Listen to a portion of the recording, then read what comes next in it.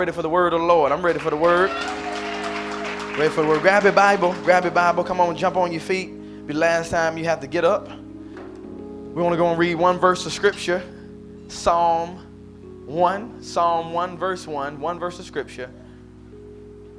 Psalm 1 verse number 1. Blessed is the man. If you don't have a Bible, we got one on the screen for you. Blessed is the man who walks not in the counsel of the wicked, nor stands in the way of sinners, nor sits in the seat of scoffers.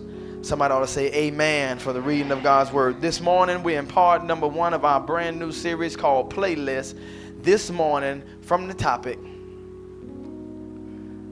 a long time coming, but I know a change gonna come. Look at somebody, say a change gonna come, a change gonna come. Come on, put your hands together for the word of the Lord. Father, we thank you. Thank you for your word. Thank you even for that song, God, that has shocked so many, that we play an old school jam in the house of the Lord. Forgive us, Lord. Please don't strike us with lightning. But God, we ask you to bless us. Allow us to open up our hearts and our minds. We might be able to receive your engrafted word, which is able to save our soul. We'll be ever so careful to give your name the praise, the glory, and the honor. In Jesus' name, somebody who love him ought to say amen. May be seated in the presence of the Almighty God. A change is going to come.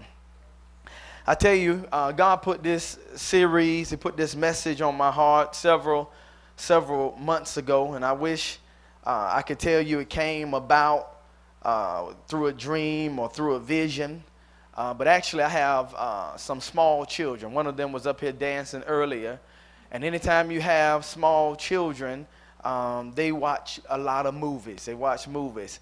And this particular movie that my daughter had, both of my younger daughters had got so heavily involved in, is a movie by the name of Trolls. I don't know if anybody has watched Trolls. I've not only watched Trolls one time, I've not just watched it 5 times, not just watched it 20 times or 100 times, but almost every day for the last several months we have been watching this movie called Trolls in my house. But Carson, who's 3 years old, she every day said, "Daddy, can I hold your phone so I can watch Trolls?" She wants to watch Trolls. And here, as many of us who will agree, when our children are watching movies, sometimes we pay attention to the movies, sometimes we don't. We're sitting there, we're doing our own thing. But after a while, as I began to watch this movie with them, I told the church just a few months ago, I kind of sat up on the end of my seat and I said, "Them boys singing." Y'all not gonna talk to me here. I say they say, I mean, the music in the movie was captivating. It was captivating, and I said, man, it's just absolutely amazing on how the music in a movie can snatch you and even arrest your attention. They were singing a song, September. I believe it's Earth, Wind, and Fire. I never heard it, but my cousin told me about it. September, and what happened was I was listening to that song and I said, man, that sounds so good, and then it made me go and find the real song September. Y'all not gonna help me here. Let me look on this side of the room, because ain't nobody gonna help me. All my halos over here. I don't even know what they saying, but but anyway, so that locked me down, and my point is it's a movie. A movie got me to the point to where I had no secular music on my mind. I had no secular music in my heart, on my phone, in my playlist, but that little children's movie caused me to begin to hear what they were singing, and it made me start tapping into some different songs. And I thought about life. I thought about how life is so to the point to where it's music. I told the church earlier today that me and my wife, we've been married for 12 years now. And I say whenever it is that me and my wife are on a date, or when we're loving on each other, I know maybe y'all are a little saver than I am, a little deeper than I am, but we don't listen to Mahalia Jackson. Amen, somebody. I say, man, when I'm with my wife, when I'm with my babe, we don't. I want to go to the upper room and all, but we don't listen to Mahalia. We don't listen to William Murphy, William McDowell, none of the Williams. We don't listen to any of them. But no, I told the church this morning that every now and then I put a little Isley in, and I tell her, I look her square in her eyes, and I say, girl, I'm living for the love of you. Come on, y'all. My point is, and so many people, now this for all my super saved folk, this might not be the message you want to get in on. For all my super deep people who just watch TBN all day and the Word Network, you might not want to get in on this, but I believe you will agree with me that music puts you in a certain mood. Music puts you in a certain mood. Such is why our new series is called Playlist, because music, whether you want to agree with it or not, is very, very powerful. Even the Bible talks about Jesus, the last night that he was here on earth and on his earthly ministry. The Bible says that they took communion in the upper room. And the Bible says they sung a hymn and they walked out into the night. Jesus sung hymns. Jesus was to the point to where he loved music as well. And even the people of God, every time the people of God gathered, there was music there. Whether it was times of grieving, music was there. It was whether it's time of celebration, music was there. But the type of music that I'm talking about now is not Earth, Wind, and Fire. It's not the Isley Brothers, not Sam Cooke, but this is vertical worship.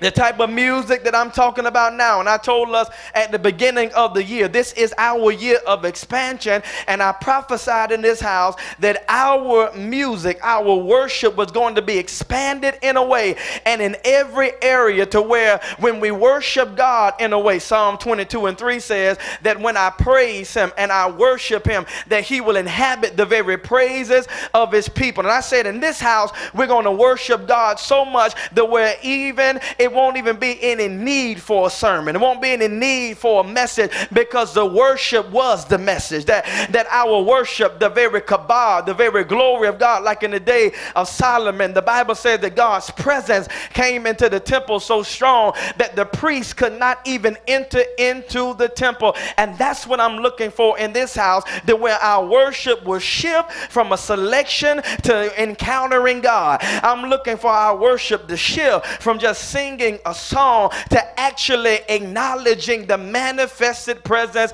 of God, because music is very, very important. You've seen it with young brothers walking down the street. They be talking to themselves or rapping to themselves. They be flowing to themselves, and they be that music, the beat just have them all mad, have them all upset. And I be saying, who they mad at? They just walking down the street just come on,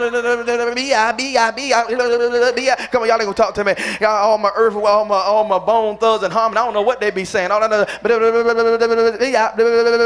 on, y'all. What am I saying? It's something about music that it arrests our mind and our hearts and our soul. And that's why you must be very careful the music that you listen to. See, I'm a pastor now. I'm not playing with you this morning. I'm a pastor, so I tell you and I endorse, if I will, listen to a certain type of music when it comes to our wives and when it comes down to our husbands in an intimate relationship. When you, let me say it plainly, when you're married.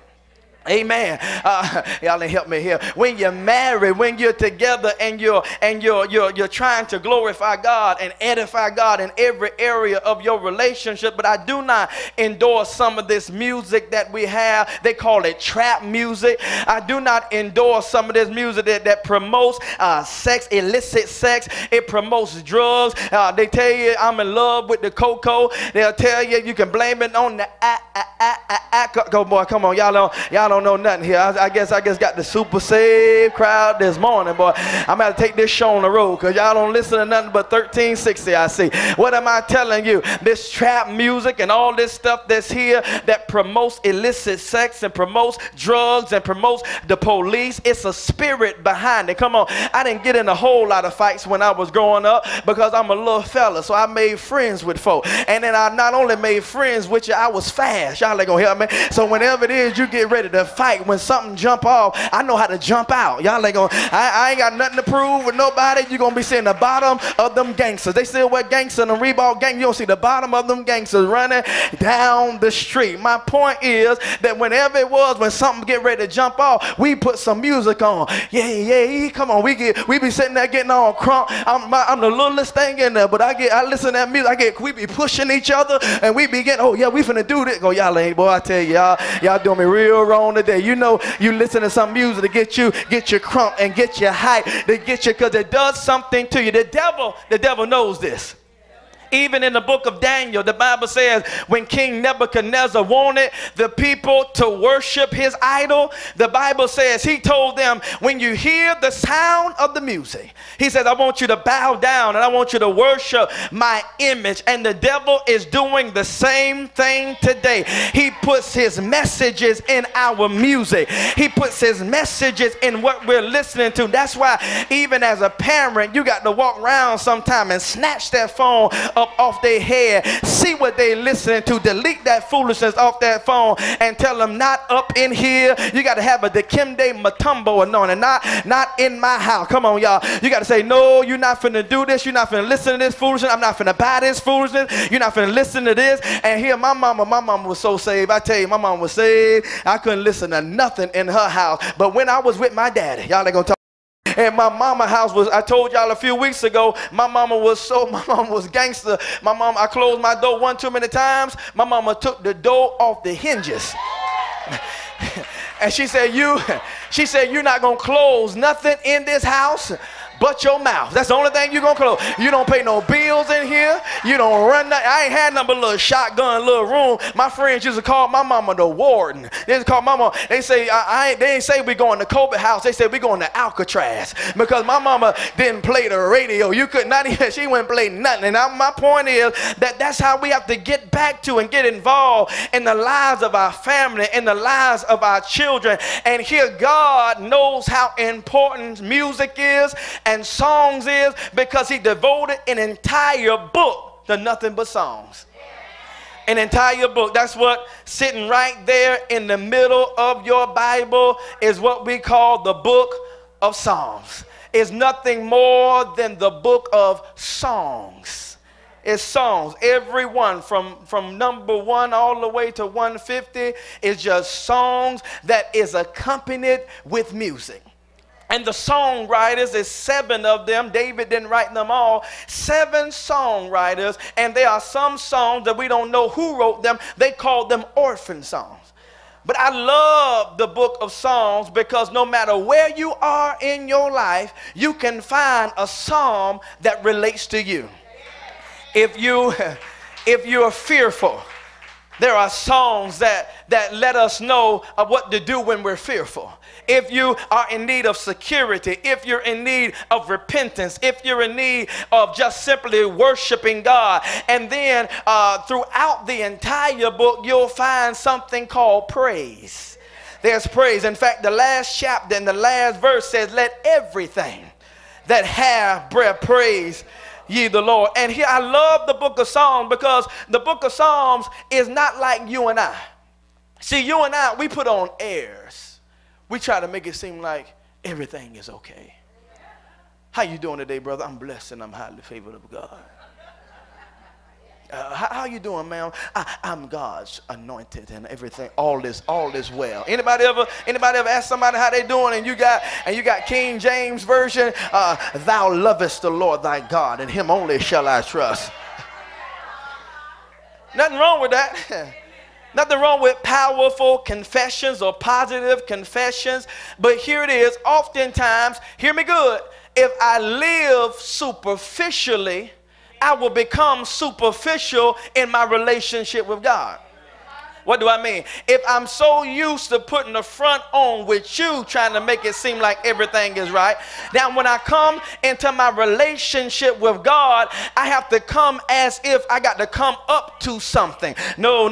I don't have to put on any airs when I talk to God, but no, I can talk to him. He's not afraid of my emotions. He doesn't get angry with me with my emotions, but no, he wants me to come to him when I'm upset, when I'm fearful, when I'm mad, when things are are going on in my life. He'd rather me come talk to him than me come talk to you. And oftentimes what happens with us, we get so superficial in our walk with one another. We carry that same relationship with God Almighty. But no, he told me I am to acknowledge him in all my ways. He said I am to come to him humbly but boldly before the throne of grace. See, we run danger not telling God what to do, but no, our problem is, oh, let me rewind. I said that wrong. Our problem is not necessarily telling God what's wrong, but our problem is when we run danger in telling God what to do. When you tell God what to do, saying, God, if you don't show up by next week, I don't know what I'm going to do. Yes, you do. You're going to wait till the next week.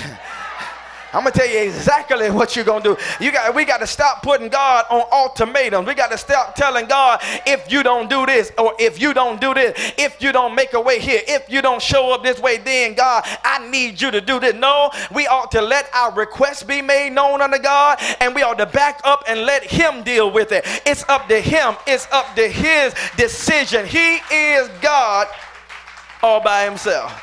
The very first psalm here, and we're going to walk through this book of Psalms. We're not going to go through all 150. No, we're not. We're going to cherry pick through this book of Psalms because I believe that there's a blessing nestled in these pages and something that God wants to say to us. But the one that we're going to key on this morning is found right there in Psalm 1. Look with me. Psalm 1. It's on the screen. Psalm 1, verse number 1. It says, blessed is the man.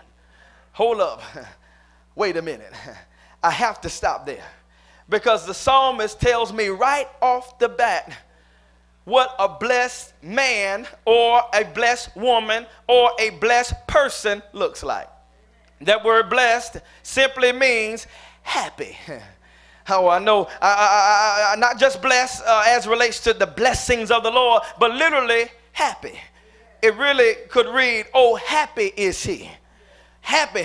And here, our life is filled with individuals who want to be happy. Our life is filled with individuals. Even in our Constitution, it tells us in our Constitution that we hold these truths to be self-evident. That all men are created equal. And that they are endowed by their Creator with certain unalienable rights, that among these are life, liberty, and the pursuit of, come on, help me preach here, the pursuit of happiness. Even in our Constitution, it tells us that it's okay for us to pursue happiness, but it doesn't promise us happiness.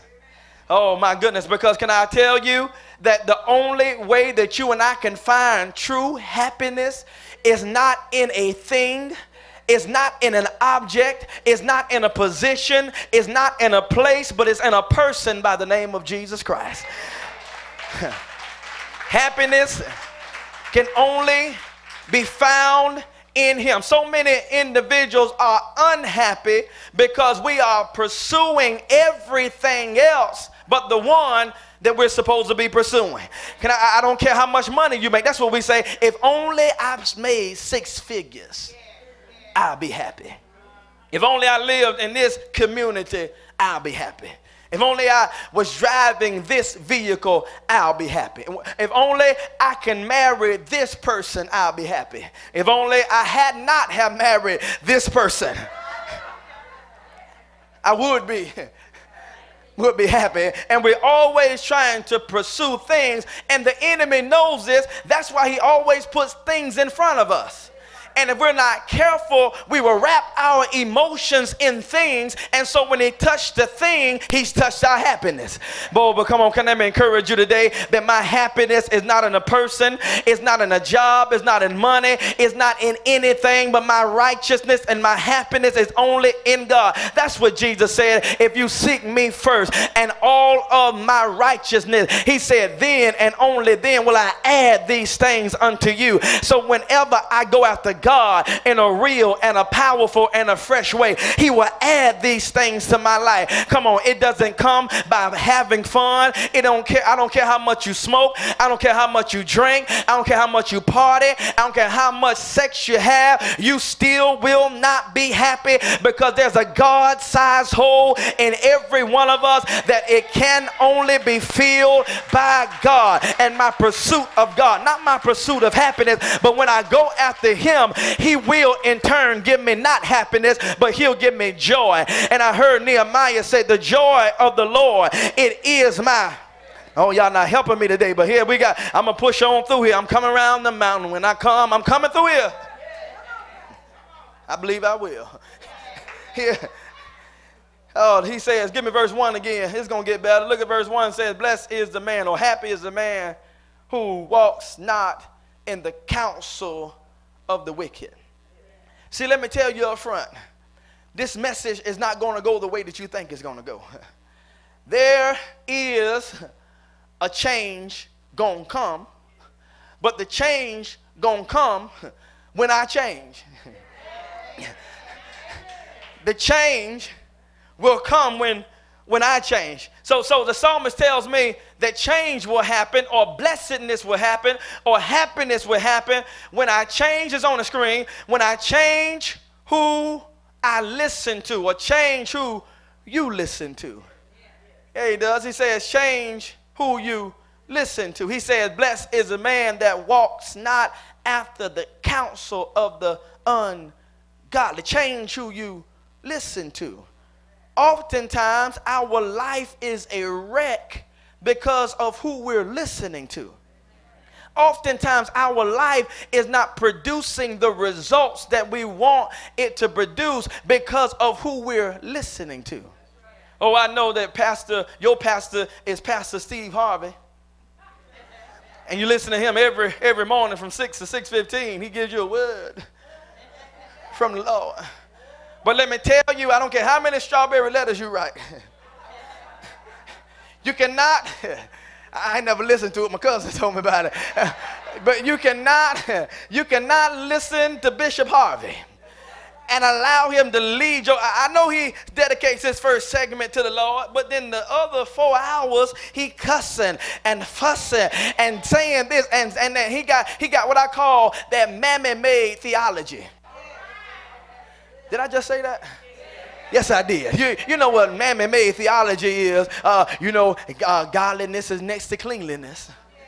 You do know that's not in the Bible, right? If you take one step, God gonna take two. You do know that's not in the Bible, right? Oh, here's our favorite. You know God don't like ugly.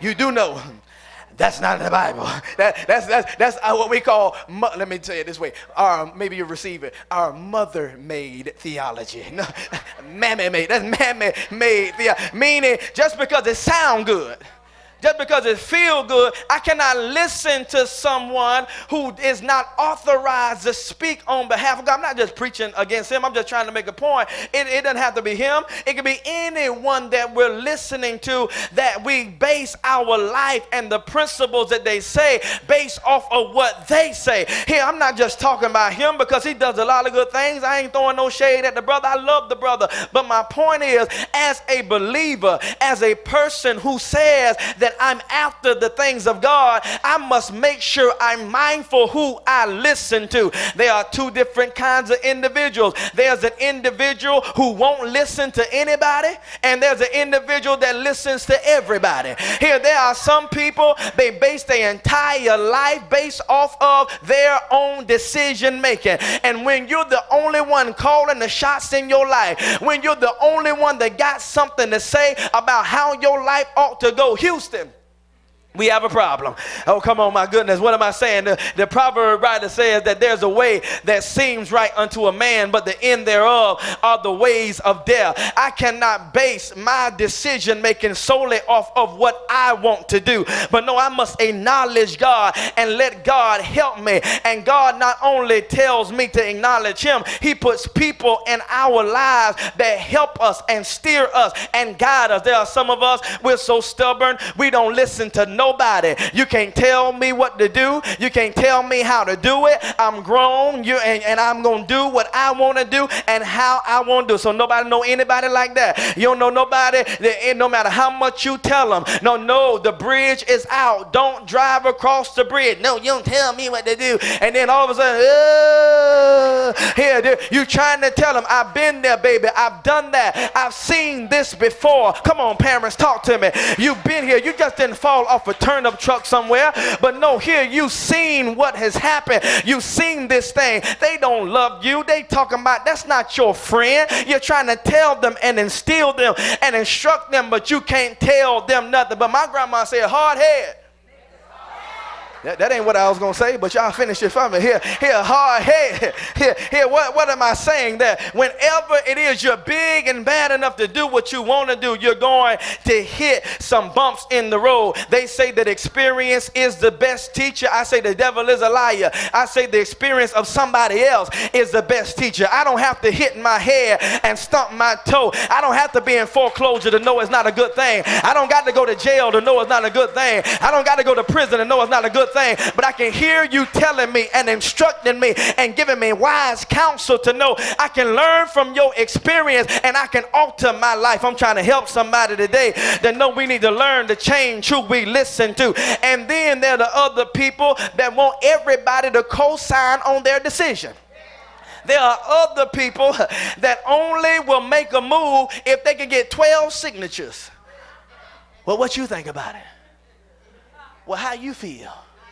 And then my personal favorite, not just the people that want you to co-sign on everything, it's the people that come to you asking you for your opinion and they really don't want it. All right, I'm looking over here. No, anybody ever been in a conversation with somebody asking you, well, what you think about this? And I love it. Pastor, what you think about this? And I say, well, I put my preaching voice on. Well, I believe the Lord, that God is telling you to do this. And they say, well, I'm just going to go on and do it. Well, why did you just waste my hour? Can I please have my hour back, sir? I just wasted my time talking to somebody who already had their mind made up. And here the Bible tells us that in the multitude of counsel, there is safety. I must be able to find me somewhere a house of God. The Bible says in Jeremiah 3:15, he says God gives us pastors after his own heart that feeds us with knowledge and feeds us with understanding. I must submit myself somewhere and submit myself to a man of God or a woman of God that I must trust the words that are coming out of their mouth. If I don't trust their counsel, if I don't trust their words, then why in the world do I submit myself to their authority? Here it is. There are people that'll call you pastor and won't do anything you say. Come on, I'm talking real good. Preach, Pastor Cobie. I think I amen my own self. There are people that'll call you pastor. In fact, you're not their pastor. You're just their favorite preacher because they just love to hear you preach, but they're not going to do anything you say. They love calling you mama, but they don't want to do anything you say. They like calling daddy when they need something, but they don't want to do anything you say. But if you would do what I tell you to do, you wouldn't have to borrow them $20 every other Friday. I'm trying to help somebody. So I got to change who I listen to. I must decline bad advice. I must decline bad advice. That's what he said. Blessed is the man that don't walk after the counsel of the ungodly. He says, but what else does he say? Look at the verse again. He says, but he says he stands nor stands in the way of sinners. So I must not only be mindful of who I listen to, I must be mindful of who I'm hanging with. So the blessed person, the happy person, is mindful who they listen to and who they are around. Can I tell you that it's one and the same? That I can't hang around you or be with you, and here it is, you not influence me. Either you're going to influence me or I'm going to influence you. Grandma said, if you lay down with dogs, you will get some fleas. He says, don't walk after the counsel of the ungodly. Now he says, or stand in the way of sinners. I cannot be a born-again believer with my heart and my mind made up to go after the things of God, and the only people I hang around care nothing about my God. I'm going to say that again. I'm going to say that again. Now, Jesus was the friend of sinners. Jesus friended people. I hear you. Jesus friended people not for them to change him, but for him to change them. But some of us are not strong enough to hang around people all day, every day, talking about this and talking about that, because they're putting this thing in my spirit. Come on, you've heard it be said, you show me your friends, I will show you your future. If you show me your friends, who you're hanging around, if the people that you're rubbing elbows with, those are the people that you're going to be like, or the people or the person that you are right now. But I must learn not to stand in the way of sinners. I can't have a best friend that's a male that's always talking about ladies, always talking about women, always talking about this and that, how fine this one is, how fine that one is, and you're always in my ear. If I always hear that and you're always in my ear, now I'm gonna start looking around trying to find me a shorty too. Y'all ain't gonna help me up here. I'm gonna start looking around trying to find me a splacker belly. Y'all ain't gonna talk to me. Y'all know nothing about that. Anyway, here I'm gonna be, well, y'all ain't gonna help me. I'm gonna be looking around. Preach, pastor. Ladies, y'all don't get off the hook. I know you think Morris is so fine. Chestnut, that is. Denzel and the other dude off of the Shamar Moore, yeah, him too. I be looking at him, I say, put some clothes on. That's what I say. Please put some clothes on. That was just, give me a good heart. Put some clothes on, sir. It's not, put your shirt on, man. I mean, what are you doing? Nobody want to see all that. So the Bible says, I can't always, I ain't hating on nobody. I hear y'all right over there. I hear you right over there. I hear, my point is, y'all don't get me start talking now. I told y'all because our washing machine broke down a few weeks ago, Miss Pepper. My wife was finna go to the laundromat. I said, baby, you don't got to go to the laundromat. Just wash them right here.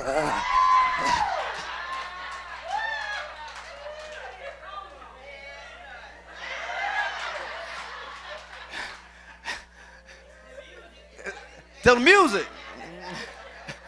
My point is that I must be careful who I'm hanging with. That makes sense to anybody? That if that's always in my ear and you're always talking about this or always talking about that, you will affect me. Look what Paul said in 1 Corinthians 15:33. Let me blaze out of here. He said, don't be fooled by those who are saying such things. He said, for bad company corrupts good character. If you have bad company, people around you pulling you down, putting something in your ear, sowing discord and division and lies and talking about this and talking about that, that will eventually bother my good character. But I know I must surround myself with the kind of people that are like-minded, not people that are just like me, but people that are like-minded, that want to please God, that want to bring honor to God, that want to please God in every area of our life. You know the kind of friends that I want? I want the kind of friends that were there in Mark chapter 2. The Bible said there was a sick of the palsy man. He was on a bed, but he was carried by 4 friends. Now, some of my friends,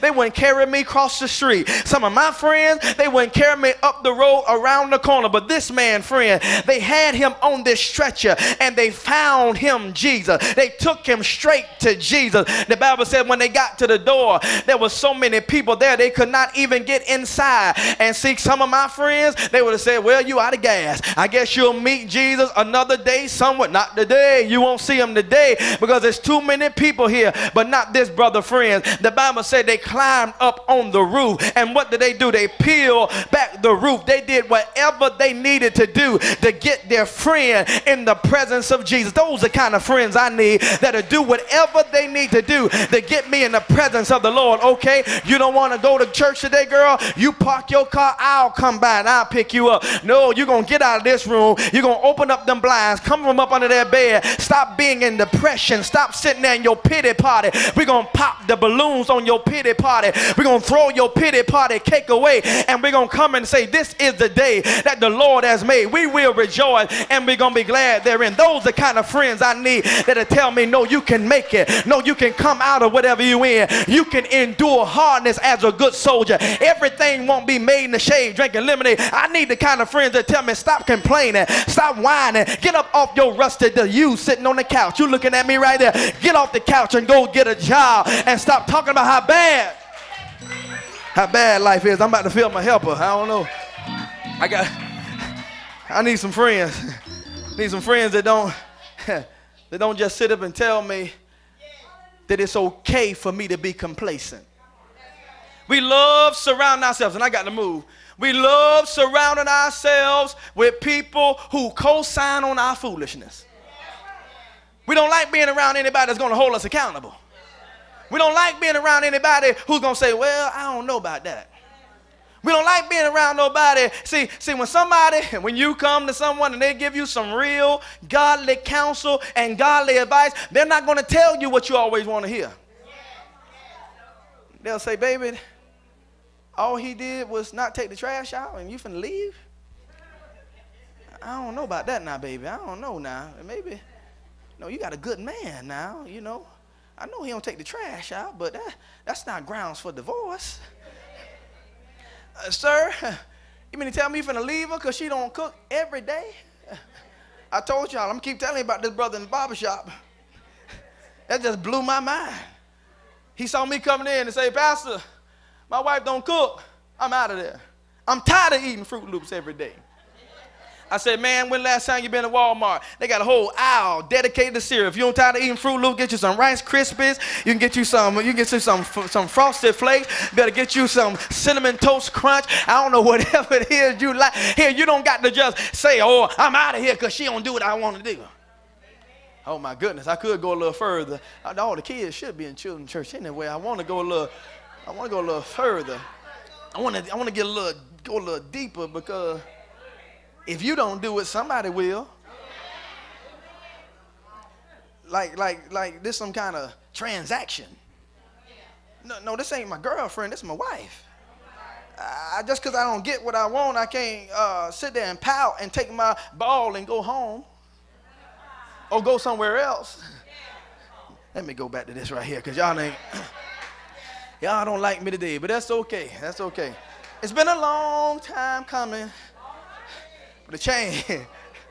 Look what the Bible says. Let me get y'all out of here. Look what the Bible says. Is this blessing anybody? Is this blessing anybody? Don't fool me now. Don't fool me. Look what the psalmist says. Lord have mercy, I'm still in verse 1. He says, Noah sits in the seat of scoffers. King James says, sit in the seat of the scornful. So not only must I change who I'm listening to if I want to change, not only must I change who I'm hanging with if I want to change, I also need to change seats. You see the steady progression? When a person that's not going after the things of God, they're walking. Then he says standing. Now he's seating. He's sitting down. I must change. See, to sit down, in the Jewish custom, to sit down was to say, I got something to say. To sit down was, everybody come gather around me. I want to tell you something. I told the church at 9 o'clock service that the Jewish rabbis, they didn't stand. They didn't have pulpits like this. But no, they would sit, and everyone would gather around to hear what the rabbi had to say. They would sit down. To sit is indicative of, I'm going to stay here for a while, and I have something on my mind. But David is not talking about individuals who are believers that are seated or who have something to say. He says it's the scoffers. It's the people who always have something negative to say. They scoff at the things of God. They make everything, here's the definition, they make people feel worthless or beneath even their consideration. Scoffers. I told you it's going to be like your mama. Sit down somewhere, you big head self. Ain't about worth nothing. Oh, you going to? This how we do. That's all. Scoffers. Come on, the people that always have something negative to say. Oh my goodness.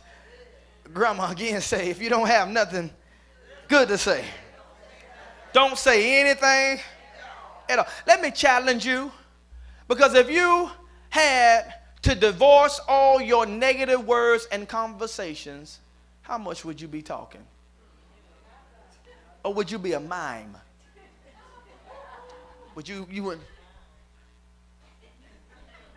be using sign language. I mean, you wouldn't have nothing to say. You'd be stuck in your, well, y'all, boy, it's a tough crowd today. Here, what am I saying? I'm saying that if I didn't have anything nice to say or good to say, I would not be saying anything if I'm a scoffer. But I must surround myself with individuals who speak positively. I must surround myself with individuals that don't tear down, especially the things of God, that don't tear down individuals and tear down people, telling them how bad they are, tell them how many mistakes they made. And that's oftentimes why people who are outside of the ark of safety or the family of God don't come talk to us, because they know we're going to tell them how wrong and how bad they are. They don't need to hear about how bad they are. They know they're bad, but it's my job to encourage them, to build them up. It's my job to tell them that you don't always have to be how you are. Now how you're living, God is not pleased with that. God is not happy with that. But God, the same God that pulled me out, the same God that saved me, the same God that transformed my mind, my thoughts, and my pattern, he can do the same thing to you.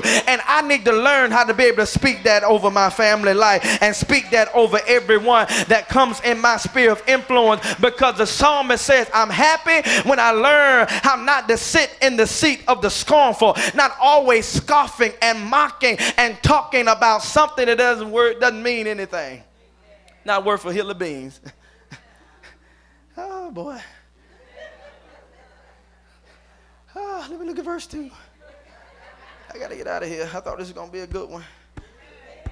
Verse 2 says, but his delight is in the law of the Lord. The happy person, the blessed person. Our delight should be in God's word. Oh, you want to be happy? You want to be blessed? Change your desires.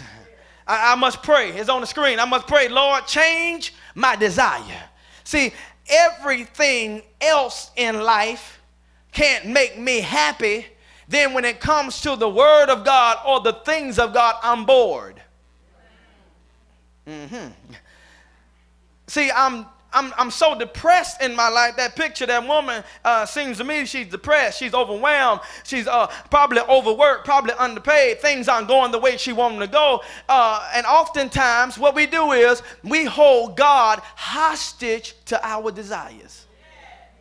We have desires that we want. We have things that we want to attain. We have things that we want to do. And when they don't happen, now all of a sudden I'm upset. Now all of a sudden I'm depressed. But I must learn to change my desires and say, Lord, I want my desires to become your desires. I want you, God, to put your desires in my heart. That's what the psalmist said in Psalm 37:1. He says, fret not yourself because of evildoers, because they're going to be soon cut down like grass. You're sitting there looking at all these individuals that got all this money, living in all their lifestyle, living in all their homes and doing what needs to be done. But hear what God is saying to us all. He's saying you can't look at people on television and say, oh, I wish I had what they had. I wish I can live where they live and drive where they drive. No, the Bible said they're going to soon be cut down like the grass and they're going to wither away. But here God instructs us. He said, commit thy way unto the Lord. And he said, he shall give you the desires of your heart. What am I saying? God will put the desire in your heart,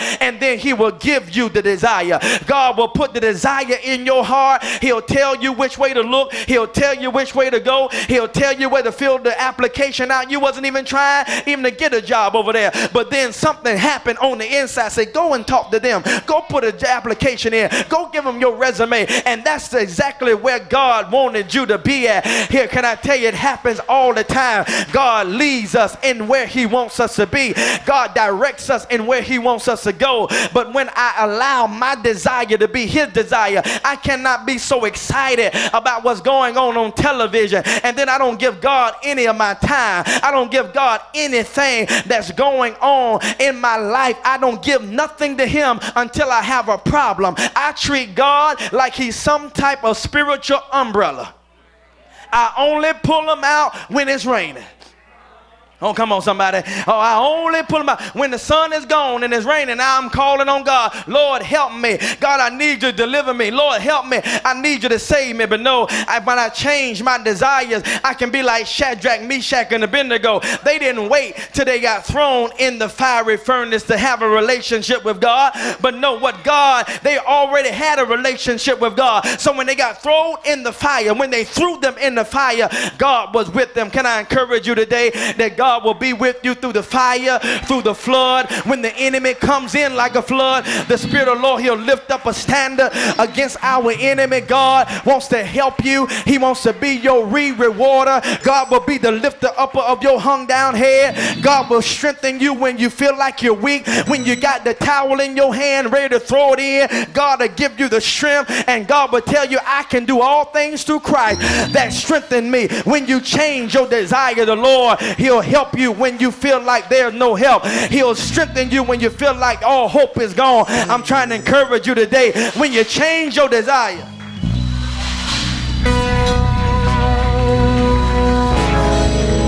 Listen what the Bible says in Psalm 19:7. He said, the law of the Lord is perfect. God's word is perfect. I want you to pray. I want you to ask God. I promise you, I did this when I first got saved. I could not get into the Bible. I couldn't understand it. I'm saying, what are y'all so excited about? It's the same book. It's the same stories. He died. Okay, we know already. What's so exciting about it? Ain't nobody gonna be real with me. I couldn't get into it. I didn't understand it. I didn't understand all the thou and the thuses and the lovers and all that stuff. And what I did, I prayed and I said, God, give me a hunger for your word. God, give me a thirst for your word. Give me an appetite for your word. And that's what you must do. You must ask God, Lord, I know you didn't give me this book, God, for me to get to the point to where I don't understand it. You didn't give me this book. You're not playing hide and go seek with me and want me to have this book and I don't understand nothing about it. So something's got to be wrong with me. God, help me that way I can understand your word. Help me that way I have an appetite and a hunger for your word. I can play all day words with friends, but then when it comes down to the word, I'm getting sleepy. I can sit there and play on my phone all day long, text all day long,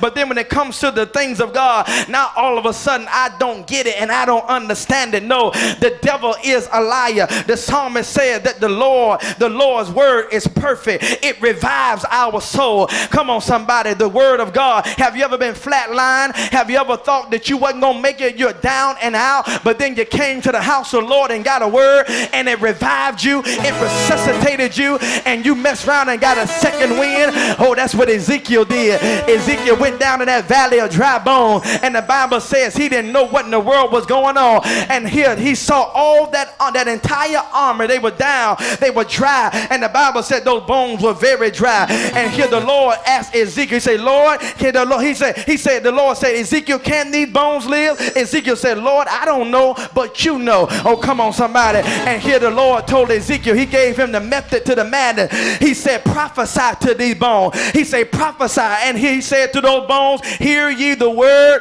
of the Lord. And here the bones, they came together. The foot bone came together with the ankle bone. The ankle bone came together with the shin bone. The shin bone came together with the knee bone. The knee bone got hooked up with the thigh bone. The thigh bone got hooked up in the backbone. The backbone got hooked up in the neck bone. Y'all not gonna help me up in here. The Lord put them bones back together again, and that's what God wants to do in your life. He wants to put you back together again. He wants to revive you. He wants to resuscitate you. Oh, come on, Humpty Dumpty. I know you sat on the wall. I know you had a great fall. I know all the king's horses and all the king's men couldn't put you back together again. But have you tried the king lately? Oh, y'all ain't gonna help me preaching here. I said the king's horses couldn't put them back together. The king's men couldn't put them back together. But have you? I heard Tamala Man say, take me to the king. I need the king to help me, to revive me, to resuscitate me. Look what David said in verse number 10. I'm blazing out of here. Verse 10 says, more to be desired. Talking about God's word. It's more to be desired than of gold. Even fine, much more than fine gold. He says, God, your word is sweeter than a honey on a honeycomb. He's sweet, I know. Oh, come on, I'm trying to help you. I'm talking about the word of God. I'm telling you that heaven and earth will pass away, but not one crossing of a T, not one dotting of an I of God's word will ever fail. When you got God's word, you got everything you need. When you got God's word, you don't need no money in your bank. You don't need no gas in your tank. When you got God's word, you got everything you need. You can talk about me all you want to. You can walk away from me all you want to. I got God's word that tell me he'll never leave me nor forsake me. He said when my father and my mother forsake me, he said the Lord will take me up. I don't need nobody. All I need is faith and trust in God's word.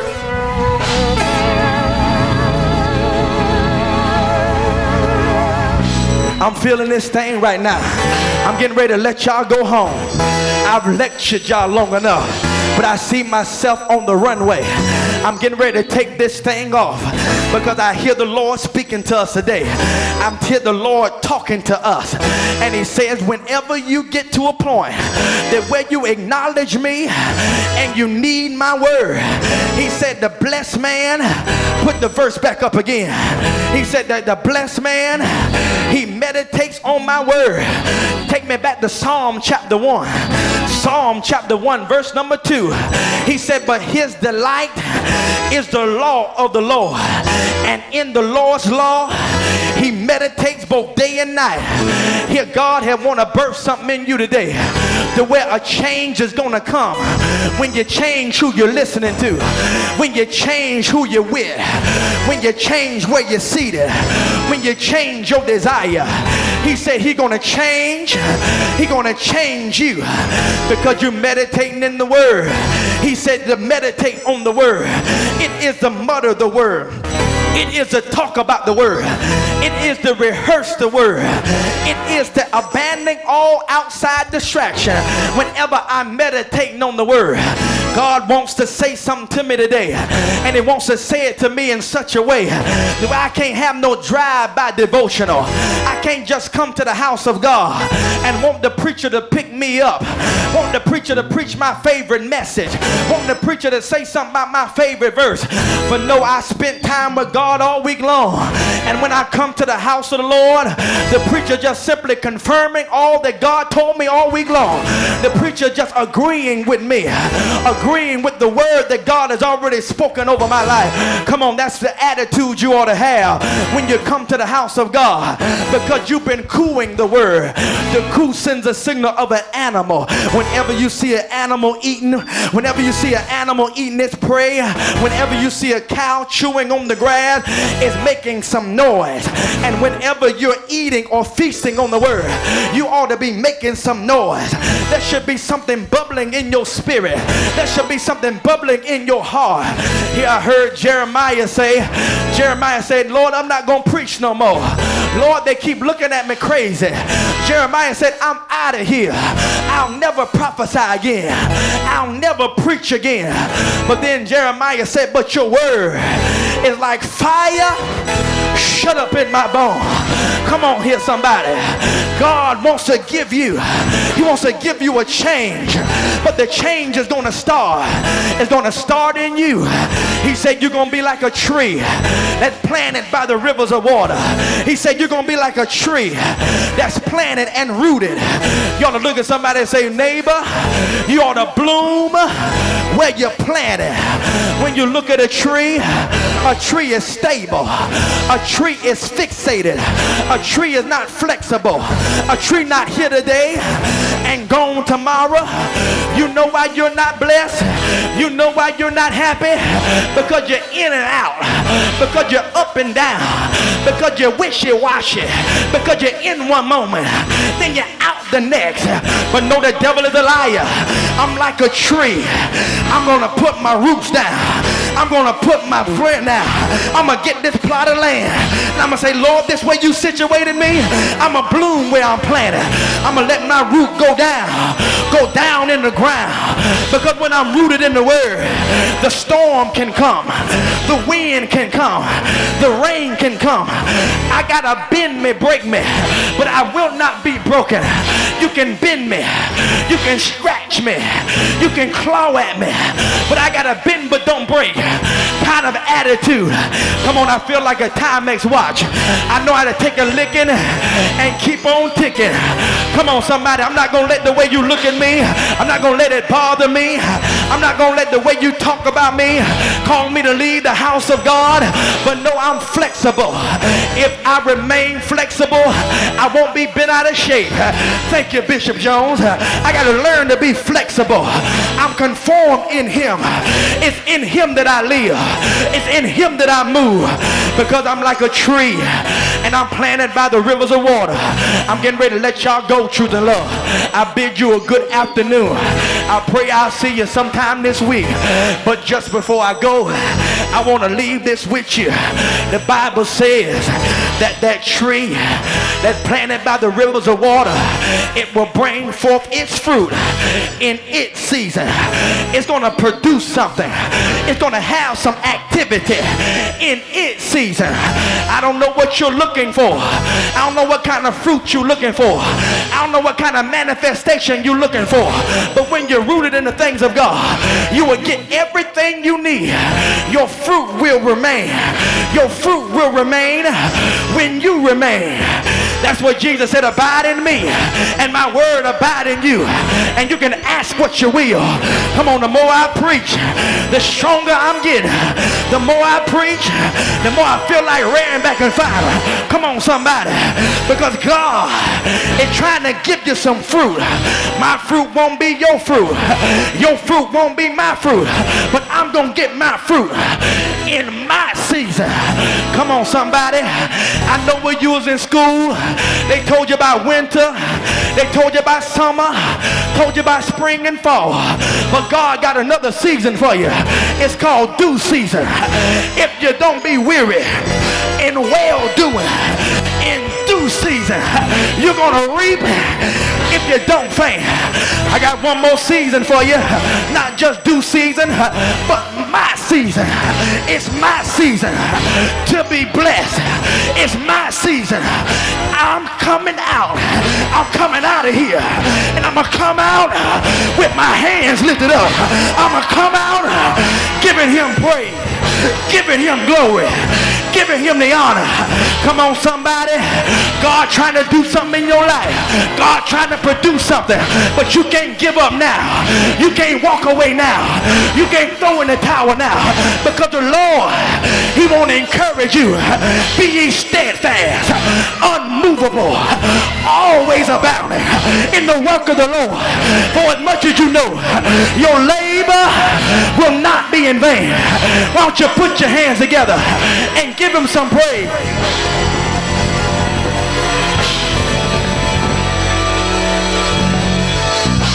I'm getting ready to close.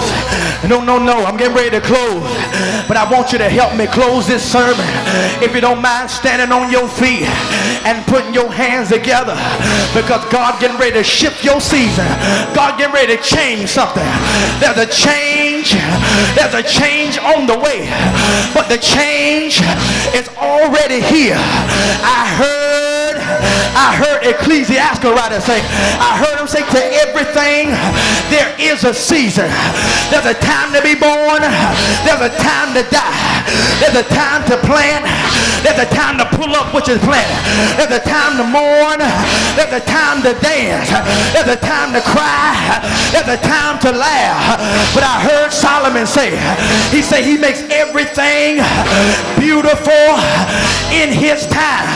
Your problem may look ugly now, but the Lord gonna make it beautiful. You must got a mess on your hand, but God will take your mess and give you a masterpiece. God will take your tragedy and make you triumph. God will take your situation and give you the victory. I don't know who I'm talking to, but a change is gonna come. A change in my mind, change in my marriage, change with my babies, change with my finances, change. Somebody ought to say change. Somebody ought to say change. Change me, God. Make me, God. Mold me, God. Shake me, God. Change my mind. Change my walk. Change my talk. Somebody say yeah.